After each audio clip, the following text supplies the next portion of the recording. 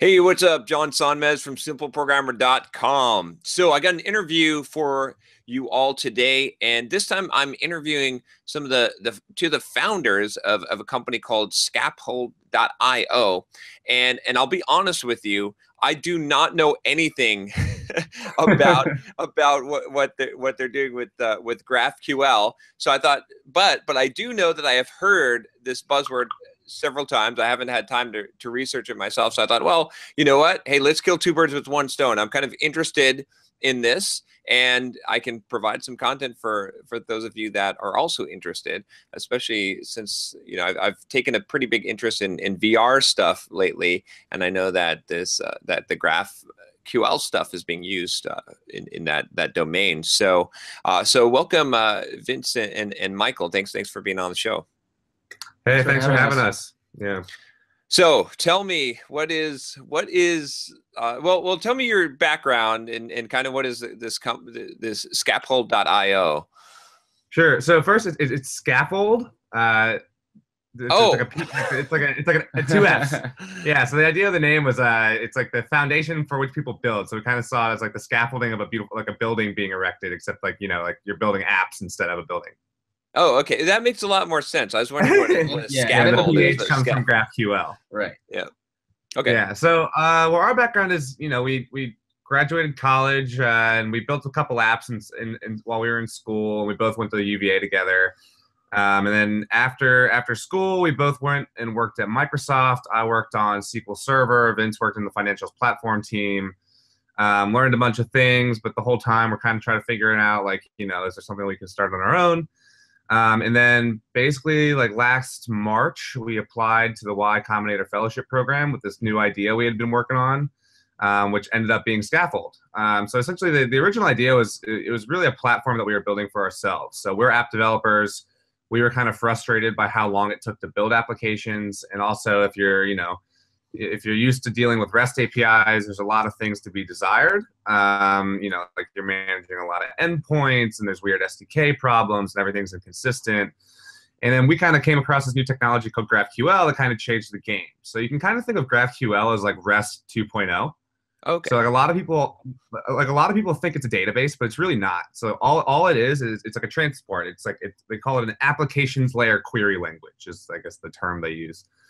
Which you can just think of as it adds a language to what traditionally you would use REST for. So instead of hitting /tracks /67 to get a song off of SoundCloud, you now have this language, and you can say, give me this, give me like get track, and then it's all typed, and you can basically provide inputs and outputs, and you can kind of look at the server, look at the data on the server in a much more structured manner than you could with REST. Oh, interesting. So yeah. So this is still happening over HTTP, like you would use REST. So, yeah, I mean, I guess like from a technical standpoint, the way it worked from your client is like there wouldn't be any SDK unless you wanted to use some like front-end caching library, but it's totally optional. And the language itself is a very declarative language in which everything is sent through one post request, HTTP post request to one API. So instead of having like, Michael was saying REST like /track /67 and like a million others, you just have one endpoint where you send everything to, in the content body of the payload as strings. So you don't need any SDK. It works for VR apps just the same as it works for iOS apps and web apps. So that's kind of the beauty of it. Yeah, so like it has like the origin story really explains why it's good at what it does. So essentially what happened was it was created by Facebook. So it came out of Facebook, like, I guess say open source like 2 years ago. It's been for like 5 or 6 years now. So like pretty much all the Facebook mobile apps are powered by GraphQL. And what they did was they built it to solve this problem that they had as they were scaling. So Facebook, large corporation, they have a lot of different apps on a lot of different form factors. So, they just bought Oculus, so they have VR. Mm-hmm. They have Facebook, the website, they have their mobile apps, they have their Moments app, they have all their like advertising apps. And basically all of those apps need access to the same data, and all of that data is stored in like, 100 different places. So they have a ton of different services running data, like holding their data. They have a ton of different apps trying to consume the data. And to get like to build a REST API that is both good at reading data from a lot of different places as well as serving it to a lot of different form factors is really hard. So that's basically like why they built GraphQL was it serves as like this hub in the wheel that allows you to connect any number of data sources, and then it provides a really clean API that you can consume that all of those different data sources through this one API on basically any form factor.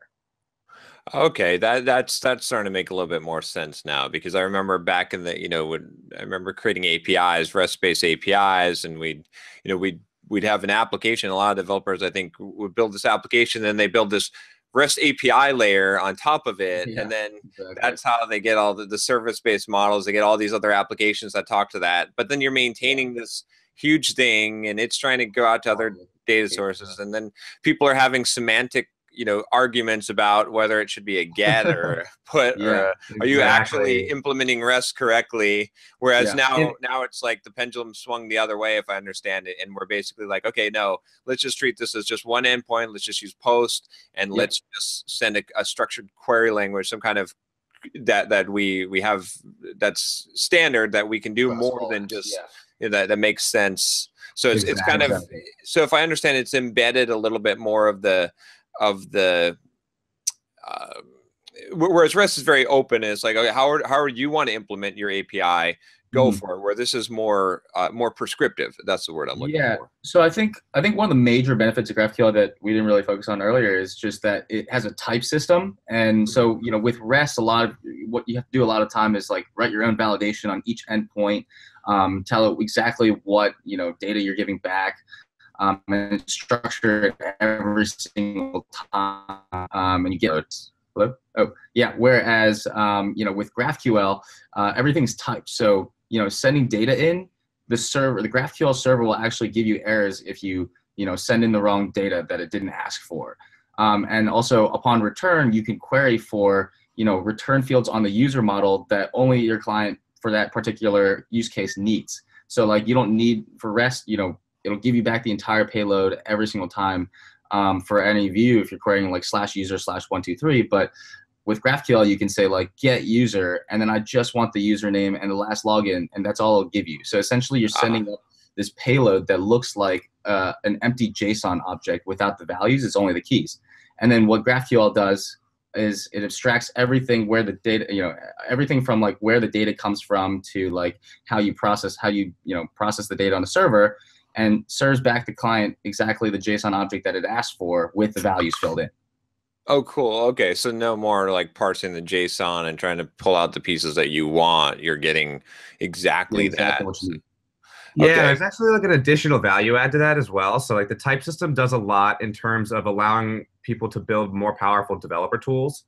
So there's like a lot of, in GraphQL, if you're familiar with GraphQL, there's this one tool called GraphQL. So it's like GraphQL, and it's like an IDE for writing GraphQL queries, and it's awesome. Like it gives you like an IDE that gives you autocomplete. You have like introspection, so like your API, you can actually look into it, and you can like automatically document a GraphQL API. Whereas with REST, you're hosting a lot of static pages, trying to say like this is what this endpoint does, this is what this endpoint does. You can actually cook that into the API.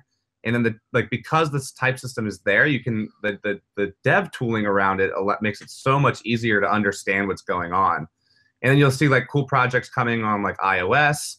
Like there's a client library called Apollo that on their iOS client, they actually are able to at compile time like turn your GraphQL queries into like Swift types at build time.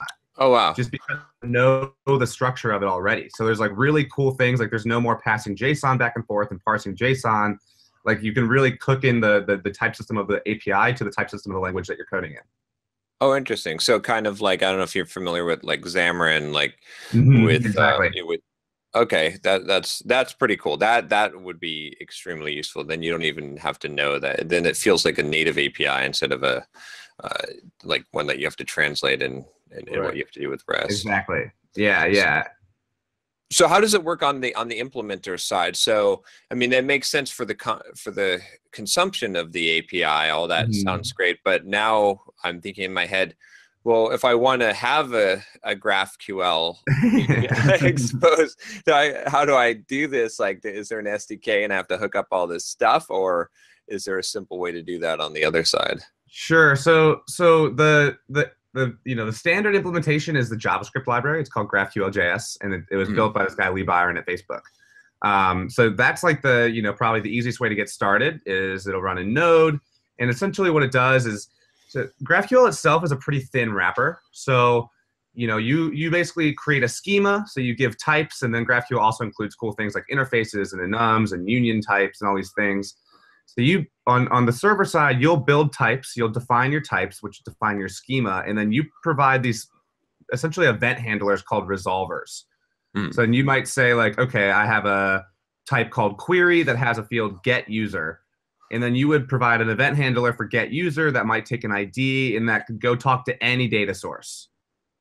Oh, right? I see. It pulls the user and sends the user back down the pipe. But then it's cool because like you can compound on that. So every type essentially gets its own resolver. So if you imagine so it's called GraphQL for a reason. So it's essentially traversing your graph of data. So it's hierarchical. So it's really good at traversing like these hierarchies of data. So you might have one type that is called this is something that we do. So on our service, we'll allow you to add Stripe, Stripe functionality, and then you can basically connect Stripe data sources with the other data on our servers. So you might have one type called a Stripe charge, and then the resolvers for the Stripe charge know how to talk to Stripe. But then the user has its own resolvers, and then the user type knows how to talk to SQL. And then in the same query, you might say, okay, give me the user, and then also give me the attached Stripe customer. And then basically the GraphQL runtime is capable of saying, okay, go fetch the user, which talks to SQL, and then go fetch the Stripe user or the Stripe customer, which talks to Stripe. And then from the client perspective, it's totally transparent. So it's a really nice way of allowing you to basically modularize your code as well. Okay, I see. So it's just pulling from those multiple. It's almost like a facade on top of what's actually going on, right? Because it's like you're and there's a lot of libraries. Okay, yeah. Yeah, exactly. It's a thin wrapper for sure, but the value add is so apparent that a lot of the weeds underneath are still, you still have to handle, you're still maintaining servers, you're still maintaining databases, all these things. But GraphQL really just gives you this really nice structure, which allows you to really frame the thinking about how you're going to build your API. Yeah. Okay, that's interesting. It reminds me of it's funny how the pendulum swings back and forth, because it reminds me, I'm thinking of enterprise integration patterns and messaging services and how we did very similar things, but usually that was internal, like when we were creating enterprise tools, is we do stuff like that.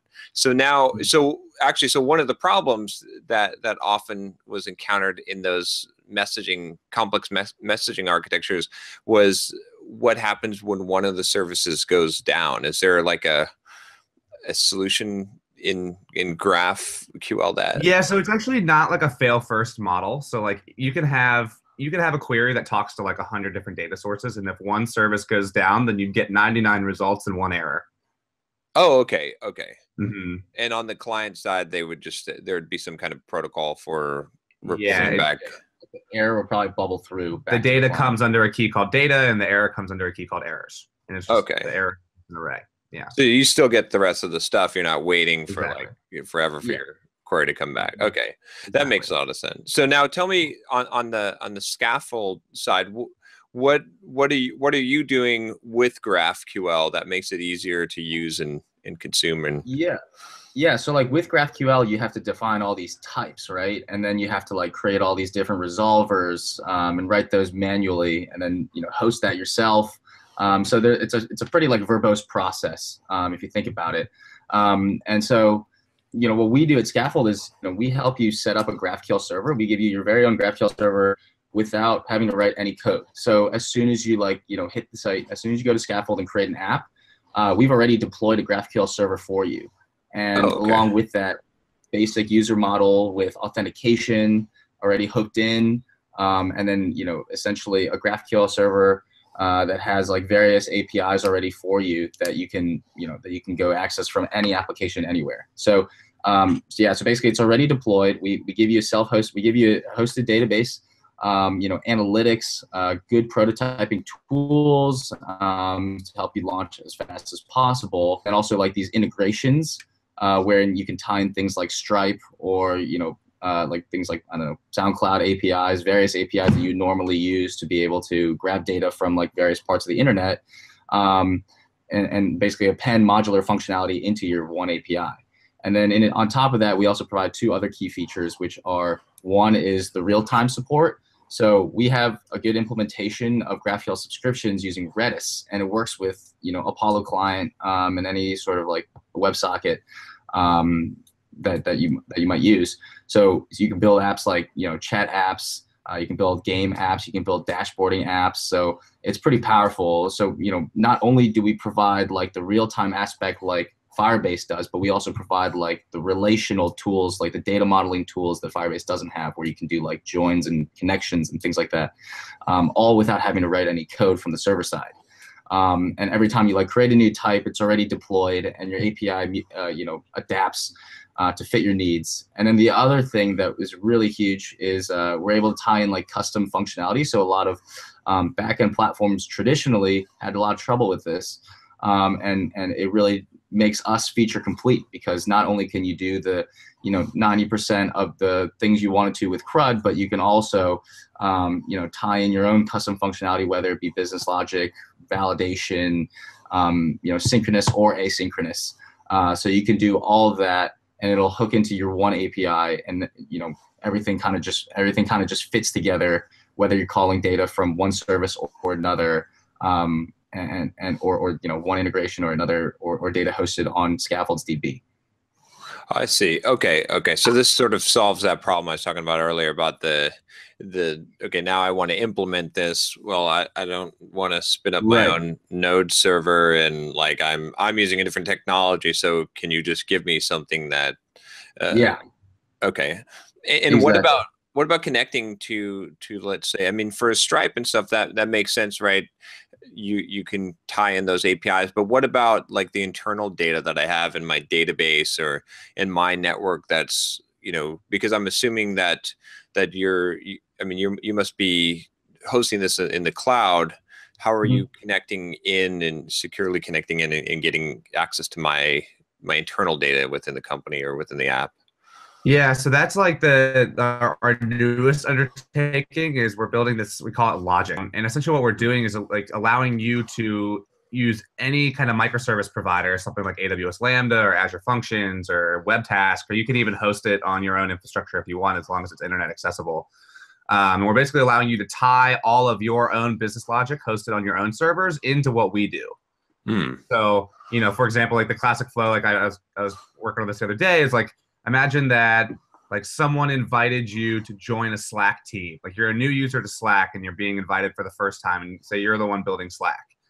Then essentially like what we're trying to build is allow you to do things like, okay, when the user first gets created, you need to validate the email. You need to check that the email has permission to join a team.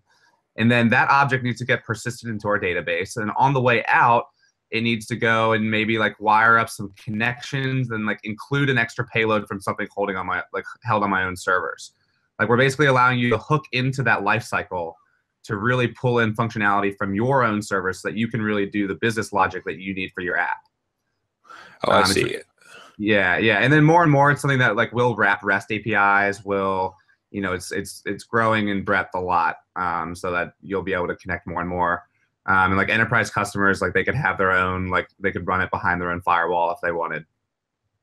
Okay, it's starting to make more sense to me now. Okay, that clears things up. So now, what about your guys' story on?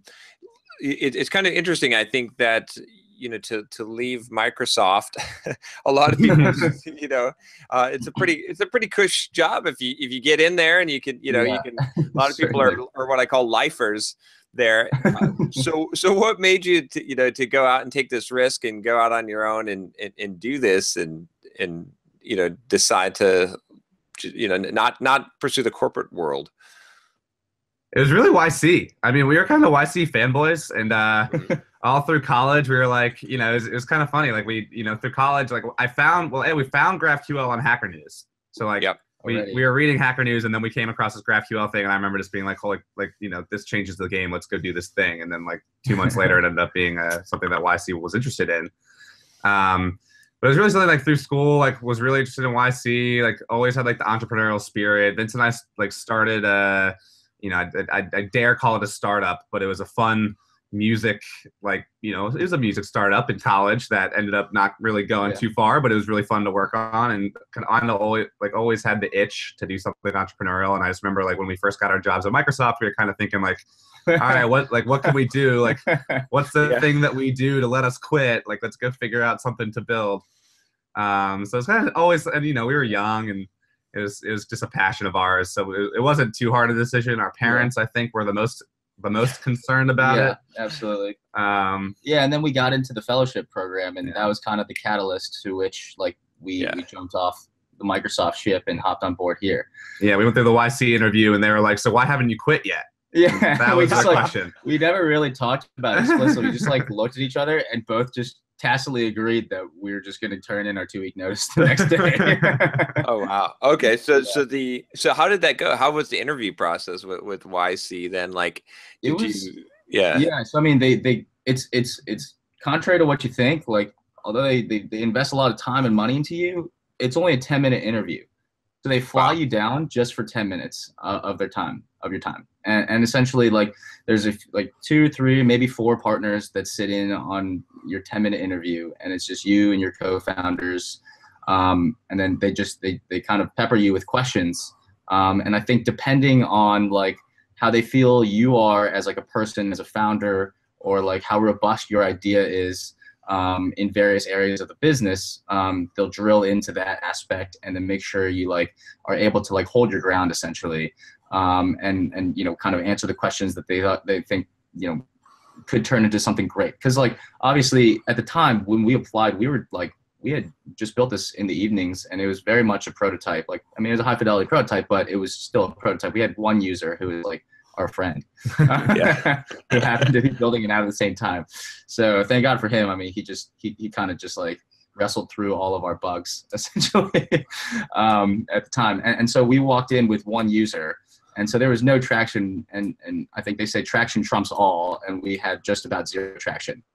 But what they did was they asked us like about the technology, about us as founders, how we work together. And then like sometimes they even have a person just observing your interactions in the room as 2 co-founders. So there's a lot that goes in than just like, you know, the idea and like how much traction you have or how much money you've made. It's because it's so early, like anything goes, and they know your idea can change over time. So they really just try to like see if you're good people to do this, like what your backgrounds are, you know, like how you're able to implement this and execute it. Okay, that's interesting, and in a very short amount of time. Yeah, they can decide. I think they've just seen so many companies walk through the door that like they just have a sense for it. Yeah. So you guys must have been pretty dang excited when you heard that you got accepted, huh? Yeah. It was awesome. Yeah, I mean, like originally we got accepted into the fellowship program, which was kind of like, I kind of think of it as like the YC JV program, because that we were actually able to do remotely, and we actually worked out of our house in Seattle, and then it wasn't until after that, so it's a 2-month program that ended in July, and then right after that we got to interviewing again. And then we actually got accepted into the real YC program, which we started about 2 weeks ago down in Mountain View. So that's what we're doing now.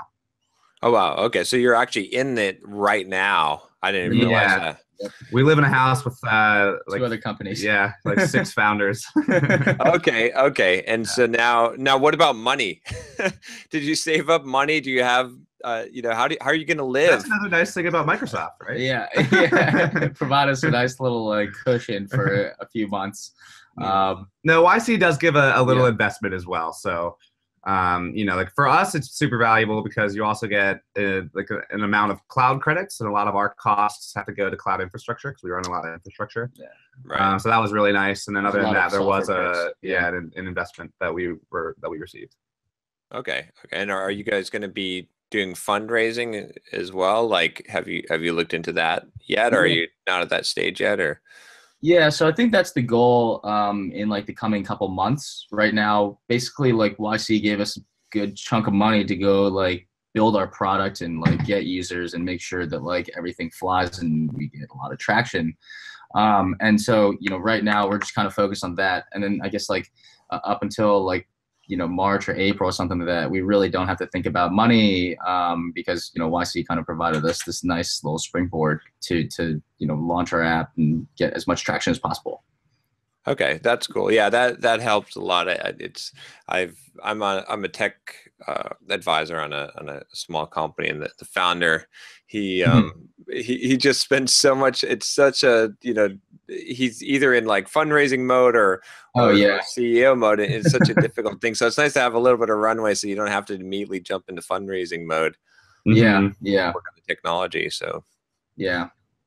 Cool. Well, you know, I hope you guys do well. I'm excited for you. Sounds like a great opportunity, and you've got a great idea here with something that has a lot of traction. And thanks for educating me. I should have known a little bit more about GraphQL, but I just haven't had the time to research. I haven't had to build anything in a while. So I feel like this was beneficial. Hopefully, this will be beneficial to those that are watching this or listening to the podcast as well, because it sounds like pretty interesting technology, and sounds like you guys are going to make it a lot easier for someone to implement and start using. So that's and if people are looking for resources, we actually just put up like a community page about 2 weeks ago where we aggregate a bunch of GraphQL code examples, boilerplates, projects, learning guides, Q&A on one page. So if you want to go, it's scaphold.io/community. That is a good place to start to get all your learning guides that you possibly need for GraphQL. And if you're getting whether you're getting started or you just need help as you're implementing it as you're going along. Cool. Well, appreciate that. All right. Well, go check it out. And, yeah. Thanks, guys. And hopefully I'll talk to you in the future and see the success you're having. So thanks. A lot. Yeah. All right, take care. Talking to you.